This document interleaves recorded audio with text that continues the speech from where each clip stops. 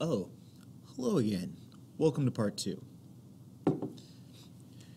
So now that you've created your own cam, again, this is an example, this is the eccentric cam, make your own.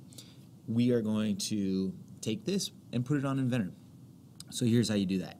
You're going to use your snipping tool right here. If you can't find it, hit that and use the snipping tool. If you're using another program, whatever screen capturing program that you use, I'm going to highlight or drag over this right here and save it. I'm going to save it to my desktop real fast and just call it example.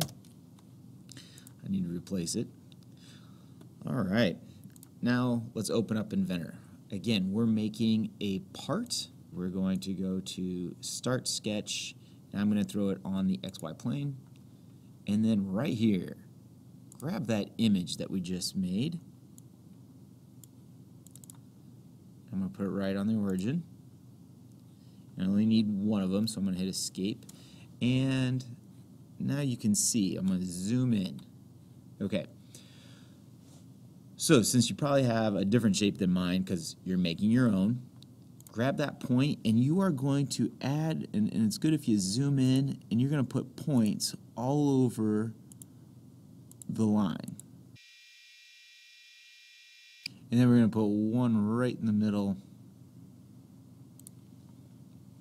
Use this spline tool. I don't know that you guys have used this before, so I'm going to click on the down arrow on the line and hit spline, and then I'm just going to play connect the dots.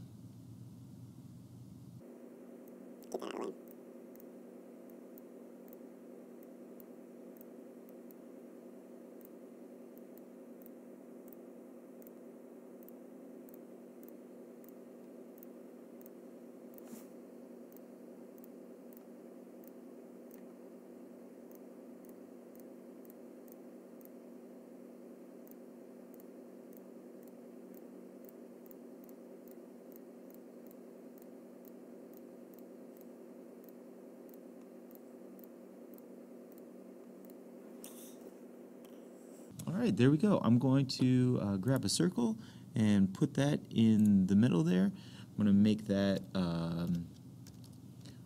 whatever size you need to. Hit Finish Sketch. Extrude it.